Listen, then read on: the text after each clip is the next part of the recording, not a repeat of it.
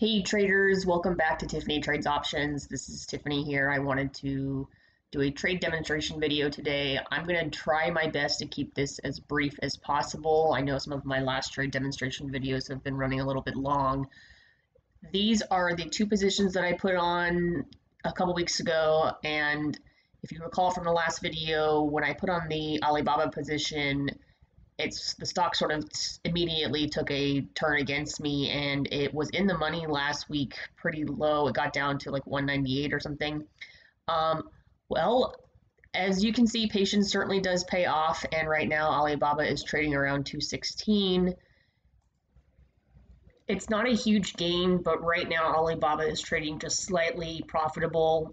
This is what I would call more or less a scratch trade. I don't anticipate taking a lot of profit off of this one. I don't want to hold it until expiration, because if you've been keeping up with the news, there's been some legislation or actions taken by Congress about delisting Chinese companies and requiring heightened auditing standards and the like, and there's just a little bit too much uncertainty surrounding Alibaba right now, despite whatever you might think about them generally as a company and their accounting practices. I'm gonna take this off. I'm gonna try to take a slight profit, maybe even a slight loss. We'll see.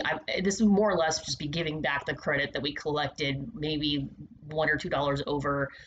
So in options trading terms, this would be considered more or less a scratch. No harm, no foul, just something to do when you don't want to hold a trade much longer. So we collected $91. We'll just see what happens. I'm going to try to sell this back for 89. We're going to keep this in force for the day. And if this trade does get filled, it would be a $2 profit. It would increase the buying power by 160.71. We'll see what happens. So BABA was filled at 89 cents, and after accounting for fees, it is about $1 loss. All right, so 59-cent loss, which is not a big deal. This is just an indication of sometimes when trades go bad and you just sort of take it for what it's worth. I'm not really worried about it. I'm not sad about it. It's just on to the next one. And so I've been exploring the charts and trying to figure out what would be a good trade opportunity. Implied volatility is in the overall market is a little bit lower than it has been. It's starting to decrease. And a lot of the volatility in these stocks right now, I'm not that familiar with them, and there's earnings coming up, and I'm not ready to put on another earnings trade right now.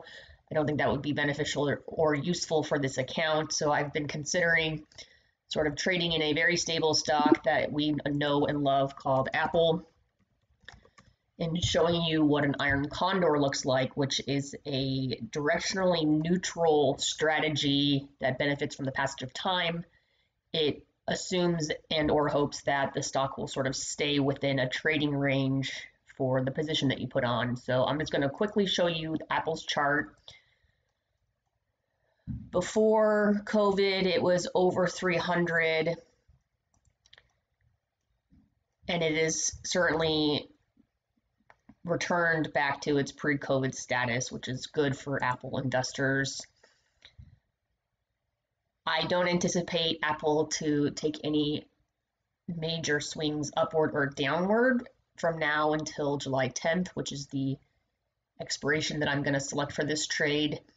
I hope that it will stay in the range, but if it doesn't, then there are methods that we can implement that will increase the credit collected so that if we needed to take a loss of some sort or have to close the position, it wouldn't be as painful. So let's just explore an Iron Condor real quick. The June 19th expiration, that's 16 days away. That's too soon for my preference. So we're going to go to July 10th, which is a weekly, because they have multiple strike prices, unlike July 17th, which is only $5 increments. And again, small account, don't want to do a $5 wide Iron Condor. So an Iron Condor is essentially selling a call credit spread and a put credit spread at the same time. So the setup is as follows. You sell one put at any given strike, and you open a put at any given strike. and then you sell a call at any given strike followed by buying a call at any given strike. So the widths of these wings are $2.50 wide, which means that the buying power would be equivalent for both of these. If you sold an Iron Condor that had differing wing widths, for example, this is a $5 wide wing here, this is a $2.50 wide wing here, then the buying power would be based on these wings. So we'll just keep these even so that it's just an even $2.50. So the credit collected would be $171, which is well over 1/3 of the widths of the strikes. If you zoom in a little bit, you can see that the expected range for Apple from now until July 10th is anywhere from a little under 305 to 345. I don't think that Apple will get up to 335 by then, but you never know. Apple's 52-week range shows that its high was 327.85 in January. So we'll just sort of see what happens there. This is a weekly, so the bids are a little bit wider, but Apple is a very liquid stock, so I am hopeful that this will get filled today. If you wanted to ensure a greater probability of success, you could widen. That's interesting, the wider you go. So look, sometimes if you widen in certain stocks, they will limit the strikes that are incremental the higher you go. So if we did this, we would collect 187, but then this would be a $5 wide Iron Condor, and I don't want to do that. So we'll go back down to 335.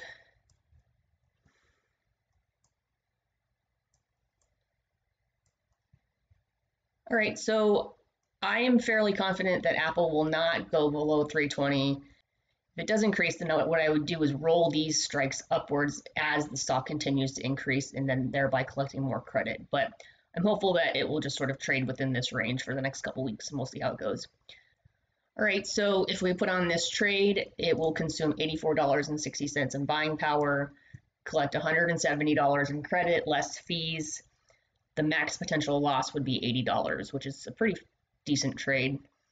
One other thing to note about Iron Condors before I hit the send button is that the ideal environment is high implied volatility, but as I said, volatility is kind of iffy here and there, and I am not as concerned about high IV in Apple because Apple is a very liquid stock. So it's better to have higher implied volatility, but it's not totally prohibitive in terms of an Iron Condor. If you want a stable stock that will trade within a range, you can go for volatility that's lower. So we'll see what happens.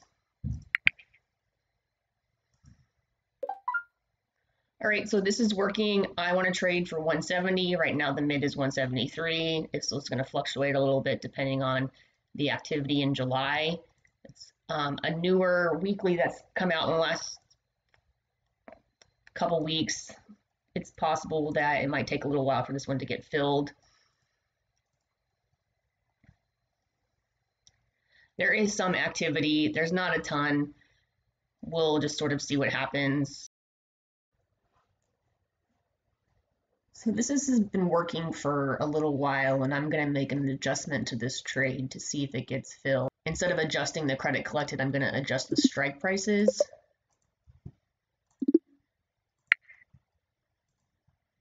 So 320, 317.50, 335, 337.50. This is slightly more credit collected, but as I said a few minutes ago, I don't think Apple's really going to sink below 320. The bids slightly better, still fluctuating a little bit. I'm going to try to collect 175 and see what happens.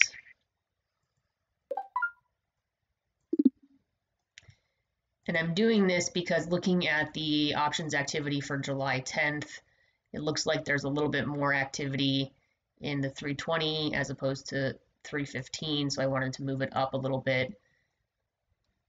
Checking July 2nd to see if that might be a better option. So a little bit more activity in July 2nd. It might be worth considering moving it a week earlier. but I'm going to let this sit for a few minutes and then decide what to do about that. All right, so it didn't take long. Apple got filled just a few minutes ago at 175, less fees, which is 460. So in total, the credit collected is $170.40. Go ahead and enter that in. So in total, the credit collected for the small account since March 27th is $275.15. There are still 2 positions open, one in Apple, one in SPY. SPY is currently profitable as that's been on for a little bit longer. I will keep you updated with the Apple and the SPY position on my Instagram account. Please check it out at Tiffany Trades Options. If you have any questions, please do me a favor and drop them in the comments below or send me a DM or email. And as always, if you found value in this video, please do me a favor, hit the like button, leave a comment, and subscribe. I'd be really appreciative if you shared this video with anybody who you think would find it useful.